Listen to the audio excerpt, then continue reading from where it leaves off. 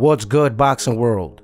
I am your host, Nice, and welcome to the Fight Room. If you're not a subscriber, make sure you do for the latest boxing news, feedback, and entertainment.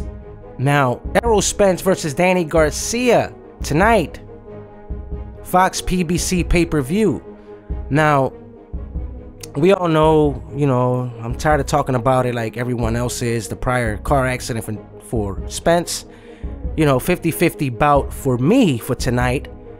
Danny Garcia has a good shot of beating Errol Spence, I believe. Why? He packs power with both hands, Errol Spence is going to have a lot of ring rust. Danny too. That's the thing. Danny too. But, Errol Spence was slacking before the car accident. He was slacking in the gym. And then the car accident happened, and then the COVID-19. So it's been quite a while that he's really been, hitting the gym and being 100% focused. Though he say he is 100% ready and prepared, we really don't know. We really don't know. He could just be saying that, for the fight's sake, want to get this fight done. And you know what, man, I got to give him respect. Taking on Danny Garcia right from the rip, I give him that. I got to give him that credit for him taking such an opponent. He just want to go swim with the sharks, like he said. He doesn't want to be swimming in with little fishes and whatnot. That's what Errol Spence always had said and stated before. He wants to be swimming in with the sharks. So, it is what it is. He's going to be swimming in tonight with a big shark in Danny Garcia. One that packs power in both hands and has some skills in boxing, man. And he's definitely a top-notch fighter in the welterweight division. He's been in the game for several years. And you cannot take nothing away from Danny Garcia, man. He only has 2 losses to 2 great fighters in Shawn Porter and Keith Thurman. Now, tonight is going to be another fight, a big one for Danny. And, if Danny doesn't pull this win, his career could go, it can be bad for his career down the line. So he's taking a chance with this fight tonight. And I'm guessing that he knows what he's put his career in. He knows what he's doing. He put his career on the line, and he has to know that he has to defeat Errol Spence in order to become more successful in the welterweight division and in boxing.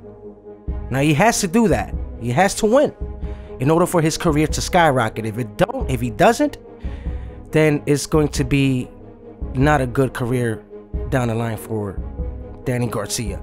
Not stating he won't get fights. He will get fights, no question, and he will be winning a lot of those fights.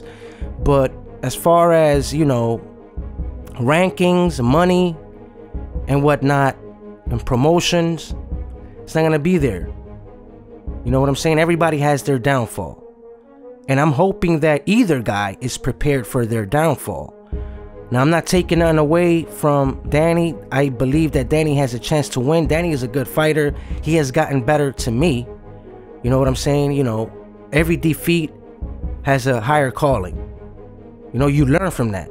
And I believe that Danny Garcia has learned from that, and he's gotten and made himself better in the sport. Even though I know, I'm gonna be honest, that there hasn't been a lot of new skills and tools in Danny's bag, being that he's with his dad Angel, and not taking nothing away from Angel.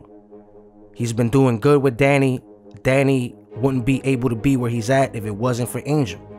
But what I'm saying is, Danny needs a couple of more things in his belt, so he can use in the ring. He needs some more tools. And not taking none away from Danny, he is exceptionally a well-rounded fighter. You know what I'm saying? He's just flat-footed. And if he was just to engage a little bit more and throw more combinations instead of just being so patient, he would be so much better, so much excellent if he was to practice these tools and master them.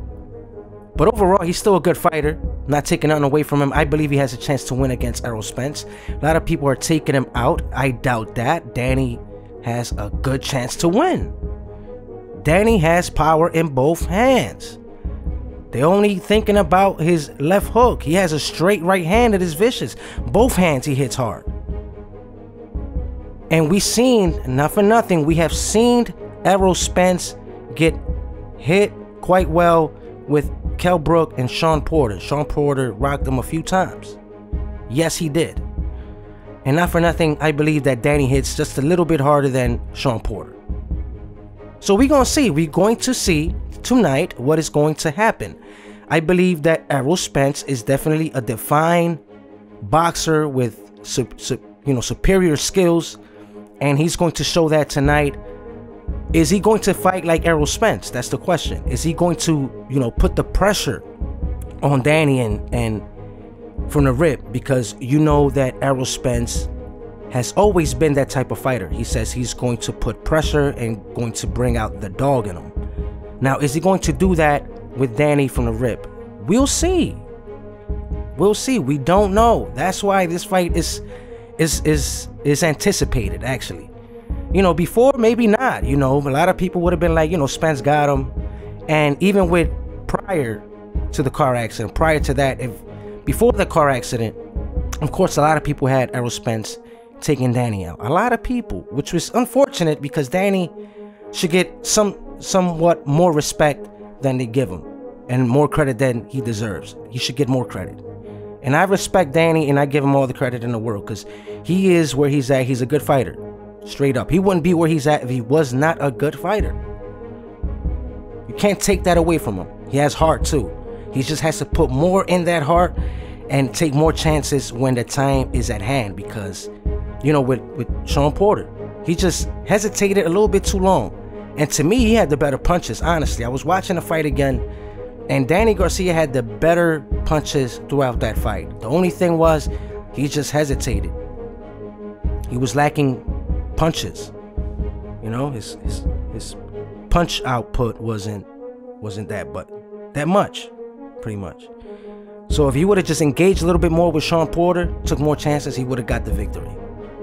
But it is what it is. Now he's going to face the killer, is supposedly in the 147-pound division, the king, as they say, in the PBC side, Errol Spence. So let's see what happens. Y'all already know it is your boy Nice. Tonight is the night. Y'all already know it's your boy Nice. Like, comment, subscribe. Till then, most of all, don't forget, share the fight roll.